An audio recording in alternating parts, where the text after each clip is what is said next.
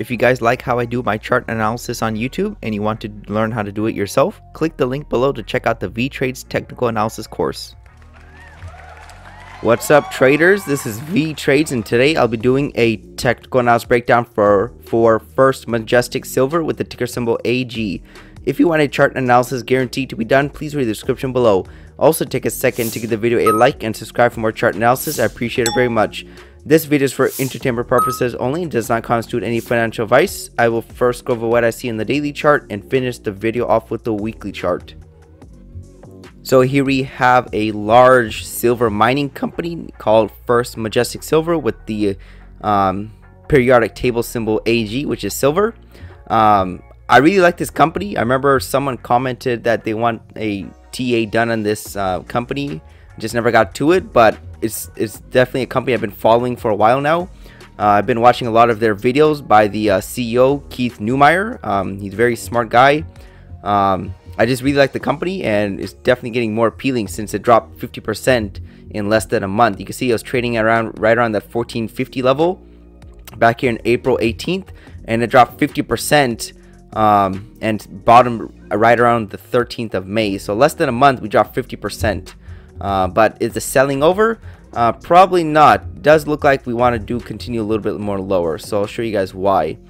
So here's the downtrend channel that was in play. I could even do another one, a micro downtrend channel, this one right here.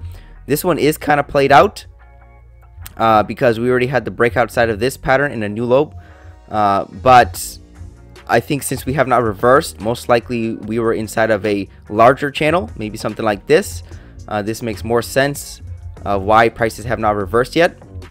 So we're kind of just consolidating, traveling sideways since the 18th of May. So this is the range that prices are stuck inside of. Looks like we can't break that $8 level, but we cannot break that $8.50 level also for resistance. So we're kind of just going sideways.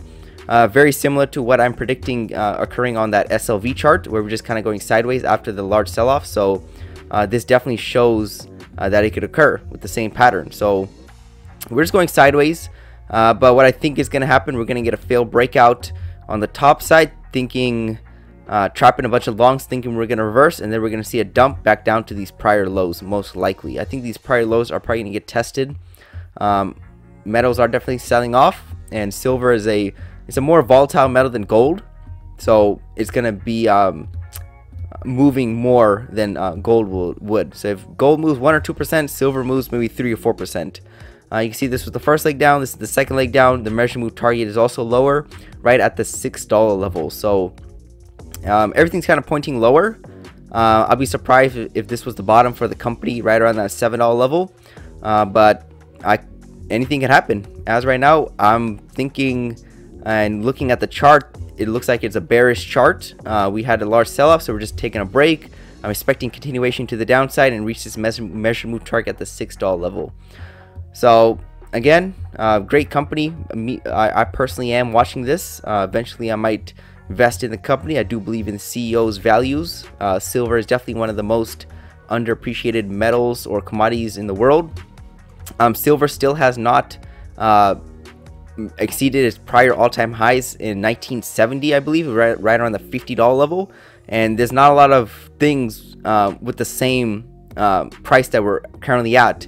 Maybe sugar, but everything else has appreciated due to inflation and the demand. But silver is just the most manipulated thing ever.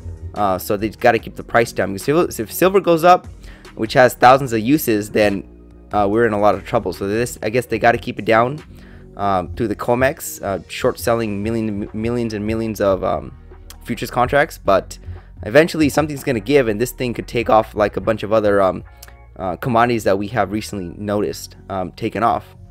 But that's pretty much everything I have on the daily chart. We can wrap this up on the weekly chart.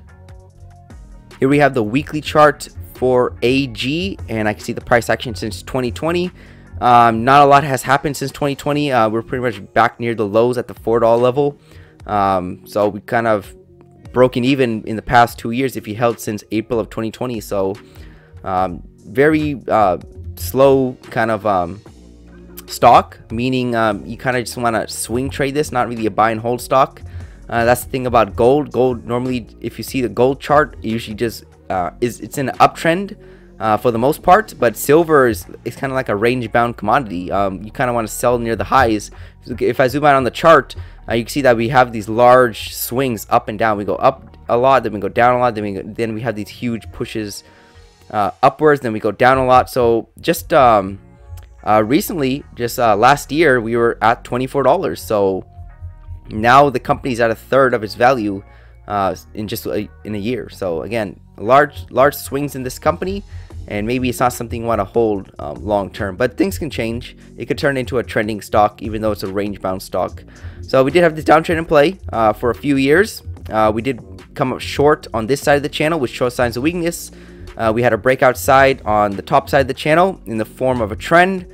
We had a breakout side of this trend, which shows signs of weakness for this correction. Then we had a nice little double top pattern before crashing down to retest the prior lows, which is normally what we expect out of the first break of a channel. Just like we had the first break of the channel for this up move, and then we went back up to retest the highs, found resistance, and we sold off. Now prices are kind of just going sideways because traders are like, now what? The trend is kind of played out, but they don't want to really buy this thing because we're not really at any strong support level. So the next strong support level is right around that $5 level. That's where the 2020 crash went to before we reversed. So this could be a lot of buyers at this price level instead of at the price level that we're currently trading at. So I'm looking for lower price targets. That's pretty much everything I have for AG. That's the daily chart and weekly chart, and it's probably one of my favorite companies, even though I don't own it, but I just like following what they do. Before they were mostly mining silver, but now they're kind of diversifying into other metals because silver is just so volatile. You don't want your company to do good one year then bad next year, so gold kind of smooths out their revenue. But that's just a little fundamentals about the company, but I'm mostly focused on the technicals. Right now it's kind of iffy to be a buyer. So that's all I have for AG. Thank you for stopping by and checking out my video. Make sure to check out the rest of the channels since you might be surprised what you can learn. Leave a comment down below on where you think prices are headed. Also share the video if you want your friends to learn about the markets. Lastly, I appreciate any feedback to help improve the channel since I want to deliver great content to you guys. See you next time, and bye.